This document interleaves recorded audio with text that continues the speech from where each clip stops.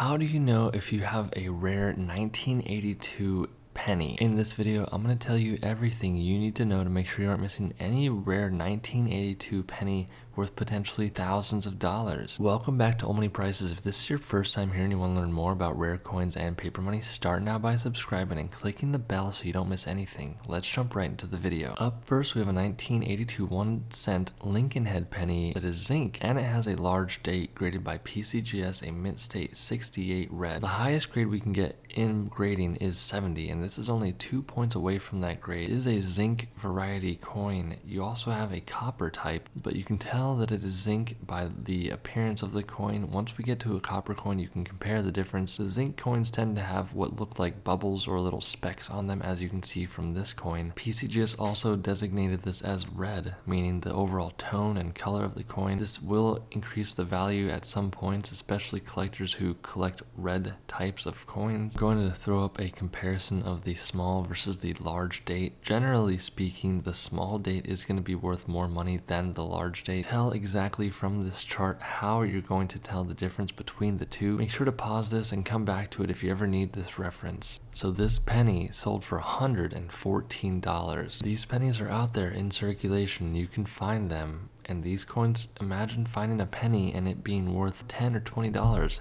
Turning a penny into this much money is great. Here we have another 1982 Lincoln Head penny, and you should be able to tell immediately that this one is zinc because of the appearance, all of that speckling and bubbling happening on the front. And this is also a large date graded by PCGS, a mint state 68 red, same as the last one, but this one a little bit different color and appearance to it, and that's why this one sold for $258. Here we have another coin, but the only difference here is this penny is a 1982 small date. It is still zinc, but I wanted to compare the small date versus the large date because this small date is nearly identical in every aspect that it is red, it's MS68, it is a 1-cent zinc penny from 1982. The only difference is that small date, and this coin brought $456. So just because it has this smaller date, you can tell the price difference is quite significant. Here we have a 1982 Lincoln Head penny that is zinc, and it has a large date. You can tell immediately that this coin looks different than the previous ones, and even though it has a large date, the overall tone and color plus the grade resulted in this coin selling for $881. Here we have another 1982 1-cent zinc large date graded by PCGS, a mint state 68 red. So again, it really depends on the timing of the market and what the collectors are really looking for at the time and the overall appearance and look of the coin. But even though this is a large date, this coin sold for $1,292. So this is what you really want to be looking out for. This is the 1982 1-cent bronze small date graded by PCGS, a mint state 68 red. Comparing this coin to the previous coins, you should be able to tell a difference immediately. Go ahead and scroll back to the previous coins and compare these two. You should be able to tell a difference here with the bronze penny versus a zinc penny. The zinc penny is going to have those bubbles and specks. The bronze is going to look like your typical normal penny. Combine that with it being a small date and grading 2 points away from the perfect grade of 70 at a 68. This 1-cent penny sold for $3,525. Now imagine going through your spare change and finding something like this. Here we have a 1982D 1-cent Lincoln Head penny with this small date graded by NGC and AU, meaning almost uncirculated 58. You can tell there's a lot of gashes and nicks on the coin, but that still doesn't mean that the coin won't be worth thousands of dollars just like this one. But this is considered a transitional coin. The 1982D coins should have all been zinc, but this one got struck on a bronze planchet, and these things combined made this coin sell for a staggering $8,400.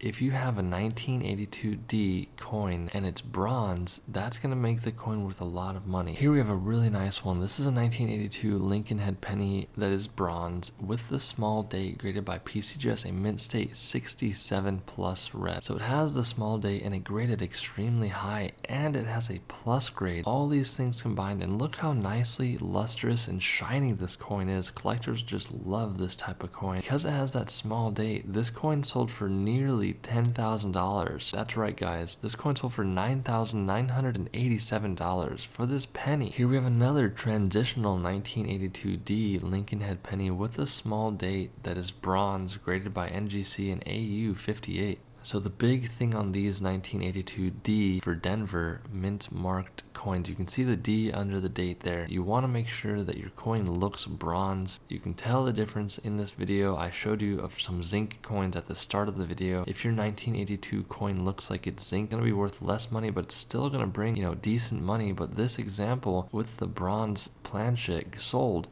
for $10,800. Hit that subscribe button. It really does help out with the YouTube algorithm. Stay tuned for more, and I'll see you guys in the next video.